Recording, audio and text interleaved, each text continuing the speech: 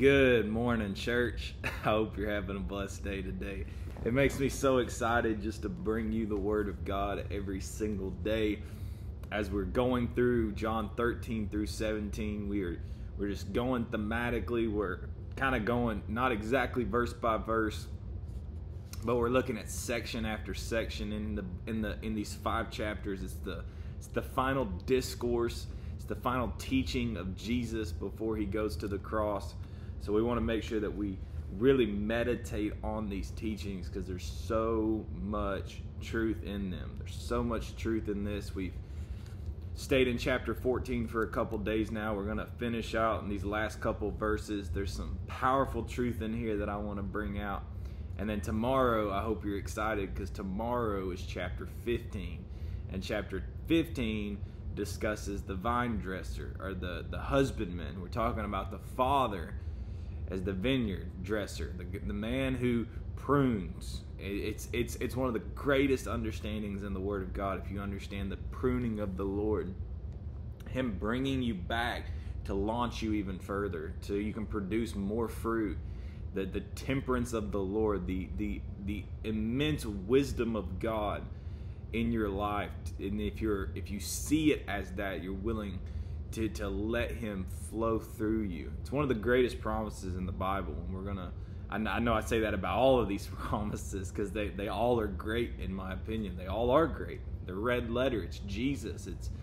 It's so amazing when you can get the revelation of the Word and the Word come alive inside of you, produce outwardly in you, not just in your mind, but in your emotions, in your will. It changes how you act towards other people. It changes how you act towards God.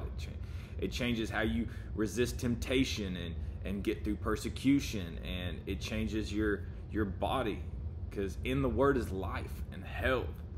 It's just powerful truth, church. So today we're going to read John 14, 27 through 31. We're going to read the last part of this chapter.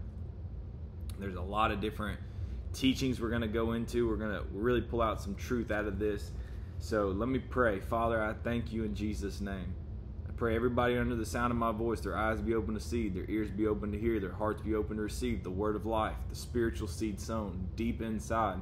God, let it produce in our bodies, in our mind, our will, and our emotions, transforming us by the renewing of our mind, conforming us into the image of Christ, teaching us to grow in the measure and the stature of the fullness of Christ. God, I love you and I thank you for all that you're doing. Father, receive our glory. In Jesus' name, amen and amen. So John chapter 14, the chapter started in verse 1. Let not your heart be troubled. Ye believe in God, believe also in me. The very first part of this chapter is a transition from 13:38 to 14:1. In 13:38, he's saying, you're going to deny me, talking to Peter 3 times. And then he said, let not your heart be troubled. You believe in God, believe also in me. So don't be overcome with trouble. And this trouble that it's talking about is uncertain affinity. It's not being sure of the relationship between you and God.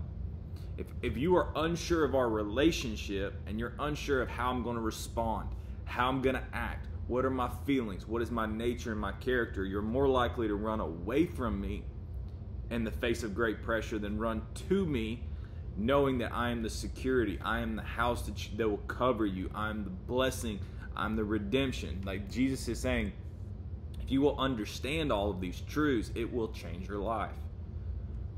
And then he goes through this discourse and he's talking about the fact that I'm leaving, I'm going to the Father. And he's saying, I'm going to send the Spirit, I'm going to send the Comforter, he's going to be with you, he's going to abide with you forever. He's going to teach you all these things that you don't understand right now. He's going to remind you of all the things that I've sat here and told you. You don't get it right now, but you will get it soon and very soon. So I want to read verse 27. Verse 27, you see this same phrase again. Peace I leave with you, my peace I give unto you, not as the world giveth, give I unto you. We're going to come back to that. Let not your heart be troubled, neither let it be afraid. Now, when we study the Word of God, if you've been with our ministry any length of time, you understand that I'm very big on definitions. Not just definitions, because I believe definitions define what a word is. It's the point of a definition. But it's not just that. understanding the definition it gives you the nature of something. What something is defines what it, I mean, if you can understand what it is, it changes your whole perspective. It gives immense revelation to it. But even more than that, not only do we talk about definitions a lot, one of the things we do a lot when we study the Word of God is that if there's different phrases, that means there's usually different meanings. The reason why I say that is in the Bible it talks about the washing and regeneration of the Holy Ghost. Now most people talk about that and they just skim right through and said, Jesus washes you clean. Well, yes, that's part of it. There is a washing and a regeneration. They're two separate words. How do I know? They're spelled differently. They're literally spelled differently, which means they're two different words with two different meanings. The washing and the regeneration is not that God just washes you clean. It's that he starts you over, but he starts you over completely different than you were before. Both of those phrases. You get to start over, that's one. And the second part of it is you start over different. You don't start over born in America. You start over born in Africa. Your life would be different because your heritage is different. You're born different. You're in a different family. It's the same thing with God. When you get born again, not only do you get a fresh start, a blank slate, not only do you get to start over, but you're starting over in a different family, which means your actions moving forward are going to be completely different. The reason why I say this, I'll give you another example. I give you these examples so you understand that when we talk about there's differences for a reason. And I want you to understand that when you study the Bible, you need to look at these differences. If you look at Song of Solomon chapter 2, verse 5. Now, we've did a verse-by-verse study on this. If you want to look at chapter 2, you'll get more information on this. But it says, stay me with flagons, comfort me with apples, for I am sick of love. Now, there's two different phrases here. Three different phrases here, actually. But sick of love, talking about being lovesick. Now, there's different ways you can define lovesick. Mike Bickle defined it as pained by anything that would get in the way of love. I define it as affection or adoration to the degree that it makes you grieve to be without Jesus. Like you can't live without it. But in the aspect of lovesick, there's two different phrases. Stay me with flagon, comfort me with apples. Now most people put that all together and it's talking about being refreshed by the word. I think that's too general, especially because there's two phrases. Now, if you understand what flagons are raisin cakes. And raisin cakes were used in sacrificial burial offerings. That's what raisin cakes were used for. And apples is a direct comparison to the Word of God. You can look back at verse 3 for more information, and we have full teachings on this. So I'm not going to go into all of this because this is poetic and there's symbolism in here. We're not going to go through all of it. But stay me also means rest. And then comfort me also means refreshing. So when it says stay me with flagons, comfort me with apples, for I am sick of love, it also can read, if you pull the definitions out, that I will rest in the sacrificial burial offerings and I will be refreshed by his word. I am sick of love. I am lovesick. I'm lovesick because I rest in the sacrificial burial offering of Jesus and I am refreshed by his word. Now, I want you to see this because we talked about this yesterday, that the Holy Spirit will teach you all things and bring all things to your remembrance. Whatsoever I have said unto you. Now, there is an aspect that the Holy Spirit will say unto you all of the things that Jesus has said. I'm going to the cross. These are the end time prophecies. Like, there's a lot that goes into that phrase. But one of the things I want you to understand is when you're lovesick and when the Holy Spirit is bringing all things to your remembrance, one of the greatest understandings is that what the Holy Spirit brings to your remembrance is what Jesus says about you. It's that point in the Song of Solomon where you see the affirmations, and of course she's very immature at this point, but the affirmations of the bridegroom to the Shulamite, to the bride. And it's his view of her, and he calls out the budding virtues in chapter 2. The reason why I want you to see this is that the Holy Spirit's job of bringing to your remembrance what Jesus said about you. And you might say, Cody, that's in verse 26. What does this have to do with verse 27? Verse 27 is peace. This word peace, now we have different definitions of how that word can be used. But if you look at the context of this discourse, one of the ways I believe that it could be most defined is rest. It's one of the definitions of this word peace, if you look it up in the Greek. There's other definitions for this word, but I don't think the definitions apply to the context of what Jesus is saying. Because he talks about the Holy Spirit teaching and bringing you all remembrance. So explaining what I said and reminding you of what I said. So Jesus said the Holy Spirit, two of its jobs in the aspect of comfort. I'm the comforter, and through comforting you, I'm going to tell you what he said and explain it to you and remind you. The gift of peace that Jesus is giving that the world cannot give is the rest or the assurance, the ability to have confidence in how he sees you. And Jesus said, let not your heart be troubled. That word trouble means uncertain affinity, not understanding the relationship dynamic between us. And neither let it be afraid. Two different phrases again. So two different aspects of trouble. The uncertain affinity, not understanding our relationship, and the fear that comes from great trouble, from great pressure. Wars and rumors of war cause fright to come into you. But anxiety and worry is a different kind of trouble because that deals with the relationship. If I'm sure in our relationship, we can get through any trouble. Navy SEALs understand their dynamic between their teammates. They can go through great adversity and great war because they're sure of the relationship between each other. But if that relationship gets strained or they're unsure of that relationship, it's not only going to make the relationship hard, but the battle even harder. So Jesus is saying that the Holy Spirit's going to teach you what I'm saying. He's going to remind you of what I've said about you, and it will cause peace. This is peace that I'm giving. This kind of peace is to be able to rest in what I've said about you. And that will cause you to not be troubled, not be unsure of our relationship. The Holy Spirit's going to teach you our relationship dynamic. He's going to remind you my affirmations of you. And it will cause you to rest. And it will cause you not to be frightened. And fright, the aspect of fear causes you to draw back. It causes you to stagger. It doesn't cause you to stay in faith. Perfect love casts out fear. This is what the Holy Spirit's job is. I want to keep reading. I want to try to get through these verses. Ye have heard how I said, I go away and I come to you again. If you love me, you would rejoice because I said, I go unto the Father, for the Father is greater than I. Now that's a powerful truth, that going into the Father, actually passing out of this world and going into the Spirit and going to heaven and being with the Father. Now Jesus is in a resurrected body. It's not just spirit.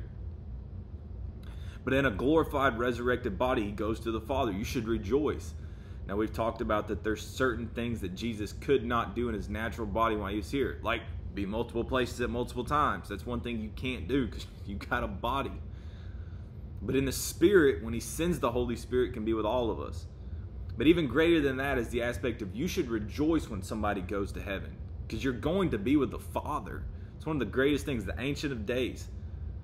I mean, that's a powerful truth. I mean, we're talking about being in the presence of Jehovah God. I mean, look, we're talking about Elohim. We're talking about the God that's never been created, the Father. And Jesus is going back home to the Father. We should rejoice over that, not be sad that he's leaving.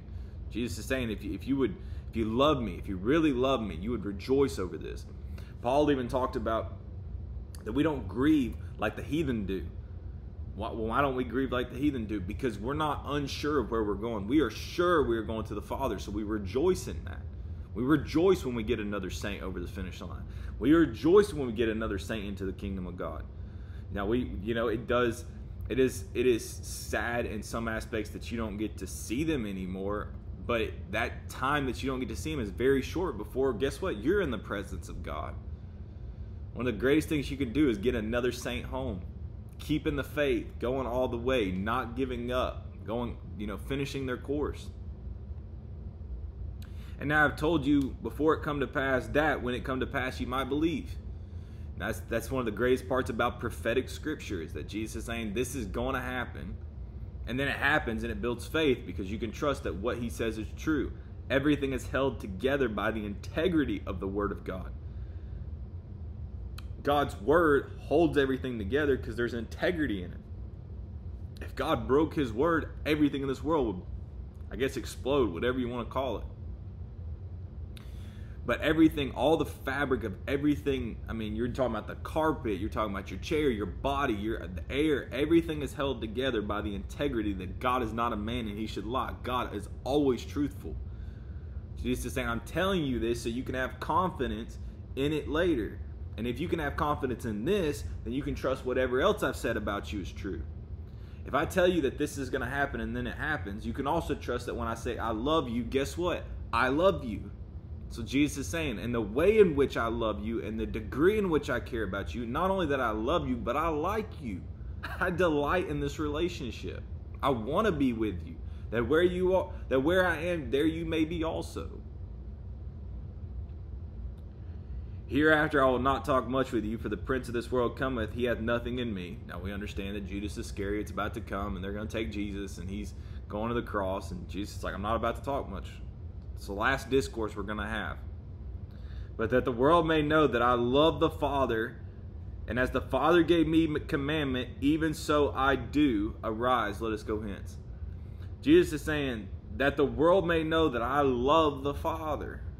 His love for the Father, God gave him commandment, and he said, even so I do. I do what the Father said to do because I love the Father. This is a great revelation, church, that in the Old Testament, God said that if you will hearken unto my voice and do all that I command thee this day, then you will become a peculiar treasure in my sight. And that's, I believe, in Exodus chapter 17 or 19. When God gave the commandment to Moses at Mount Sinai. When the children of Israel gave up the freedom to go under law. It's a whole story. We're not going to get into that today. But in Titus chapter 2, the grace of God hath appeared to all men. The grace of God that bringeth salvation hath appeared to all men, teaching us to deny ungodliness, worldly lust, to live soberly, righteously, godly in this present world, looking for that blessed day and the glorious appearing of our great God and our Savior Jesus Christ. Now, what it also says is that we may become a peculiar people, zealous of good works, talking about obeying the commandments of God. Jesus is saying that it's the love that I have for the Father. It's our relationship that causes me to obey His commandments. Jesus is fully God. The Father is fully God. The Holy Spirit is fully God. It's the Trinity. It's the mystery of one God in three persons. But Jesus is saying, I love Him and I will obey Him. That's powerful. Like, what love causes you, what love compels you not only to obey, but to obey to the point of death.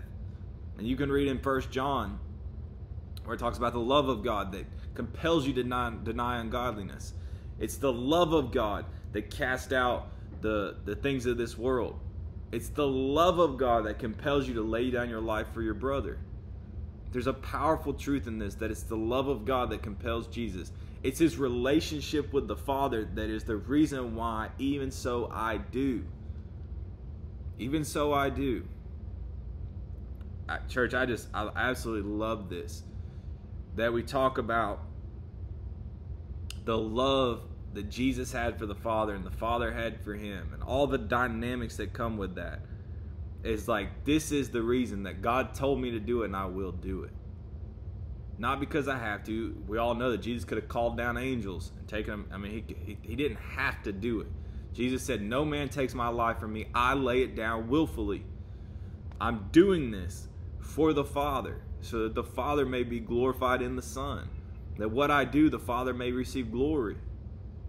The entire plan of God is not servants. The entire plan of God is relationship with man.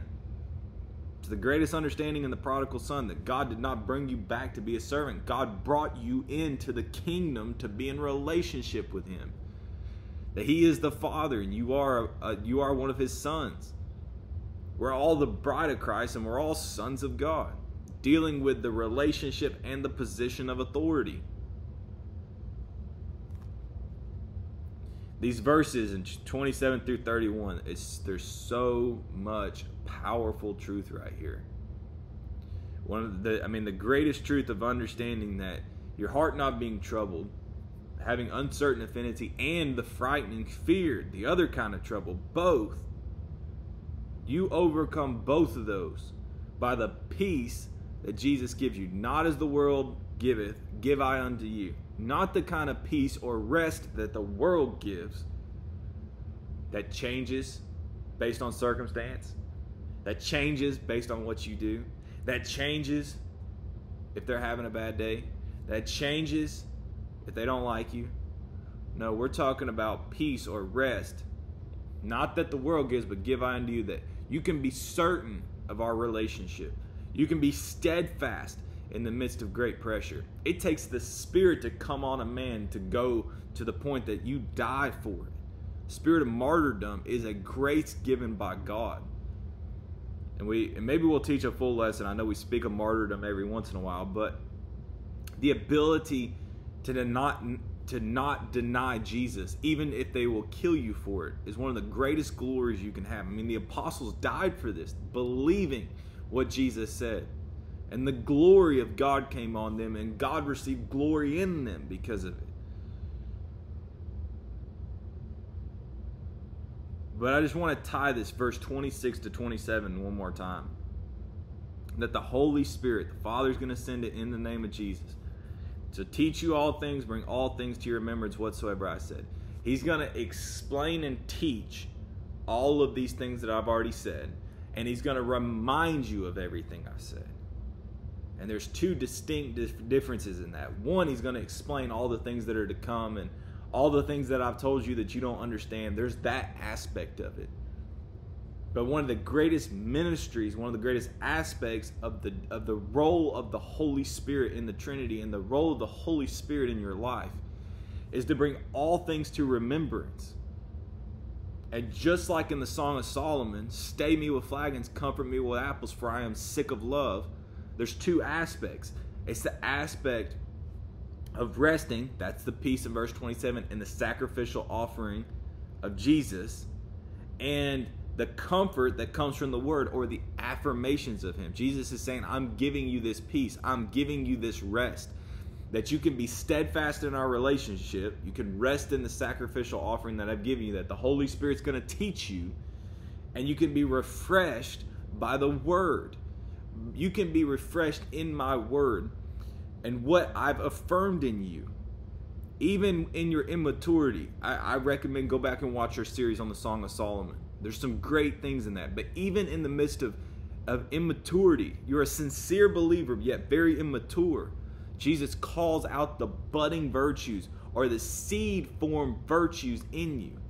She wasn't exhibiting those. She even backed out. I mean, she drew back at the end of chapter 2, but he still called him out of her in the middle of chapter 2. Which means Jesus saw something in her that she didn't see in herself. And later it did come to fullness. It budded, it flourished, it came forth. She got to the point where I'll never draw back. She said, I charge you, O daughters of Jerusalem, if you find my beloved, that you tell him I'm sick of love. I'm love sick. I'm not going to draw back. I'm not offended. I'm not offended at the world. I'm not offended at him. I love him. It's one of my favorite verses in chapter 5. Chapter 5, verse 8. Sick of love. I'm love sick. All deals with this same passage right here in John chapter 14. The Holy Spirit reminding you of the affirmations of the bridegroom king to you. He's not just a king with authority. He's a bridegroom with desire. He loves you. And this aspect of understanding what he's done for you, the Holy Spirit teaching you, and understanding how he feels about you, the budding virtues, the affirmations of him towards you, that's the Holy Spirit reminding you, will cause peace or rest in the face of great adversity, the things that are going to frighten you, but also in the face when the devil's trying to come against our relationship, you can stand fast and stand firm. We're out of time today, church, so let me pray for you. Father, I thank you in Jesus' name. I pray you bless everybody under the sound of my voice. Holy Spirit, come on and in every single body. Every single person on the sound of my voice. God, teach us all the things that Jesus has said. Remind us of the virtues, the budding virtues, the seed form affirmations that the bridegroom does. God, we love you. We thank you in Jesus' name. Amen. Church, I love you. Have a wonderful day, and we will see you tomorrow morning at 9 a.m. Have a great day.